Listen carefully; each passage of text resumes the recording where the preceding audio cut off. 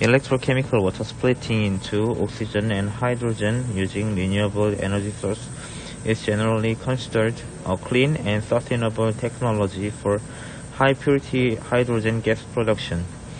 Water electrolysis consists of two half electrochemical reactions, the cathodic hydrogen evolution reaction and anodic oxygen evolution reaction.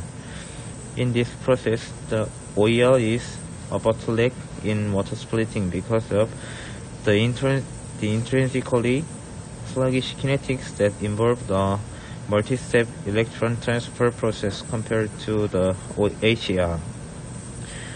To improve the performance of the overall water splitting process, the development of efficient and durable electrocatalyst for the OEL is crucial. Precious metal-based oxides like iridium oxide and ruthenium oxide have been regarded as state-of-the-art electrocatalysts for the OEL owing to their reasonably high activity. However, their high cost, scarcity, and insufficient durability have seriously hindered their large-scale application. In this work, P-doped nickel cobalt sulfide nanoneedles directly grown on nickel foam were prepared by the simple one-step phosphosulfurization with P2S5 as both phosphorus and sulfur source, and served as an efficient electrocatalyst for the OEL. First of all, a piece of nickel foam was cleaned with 1 mole HCl for 15 minutes to remove the oxide layers and rinsed with the excess of deionized water and ethanol.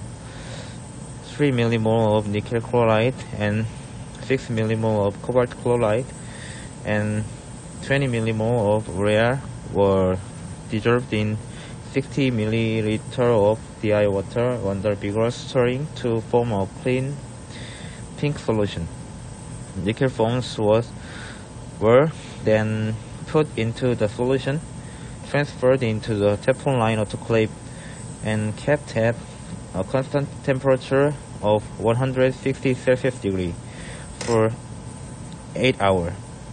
1 gram of P2S5 powder in alumina boat and the prepared nickel cobalt carbonate hydroxide were subsequently placed in the tuber furnace and heated at 260 Celsius degree for 2 hours under argon flow. The morphology of the prepared P-doped nickel cobalt sulfide on nickel foam was investigated by Sam and Tam.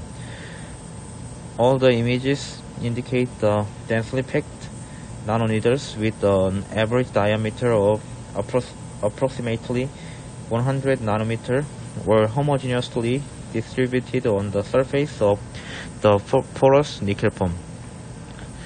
The vertically aligned nanoneedles can promote the infiltration of the electrolyte onto the electrode surface owing to the capillary action, thereby increasing the gas-solid interface friction and improving the release of gas bubbles from the surface.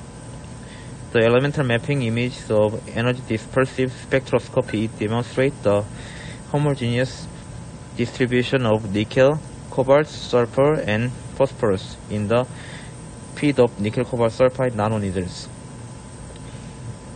To evaluate the electrocatalytic performance of the as-prepared samples for the OEL, LSV, TAPEL, and ECSA, EIS, and CP test was conducted with the standard 3 electrode system in a nitrogen saturated 1 mole KOH solution.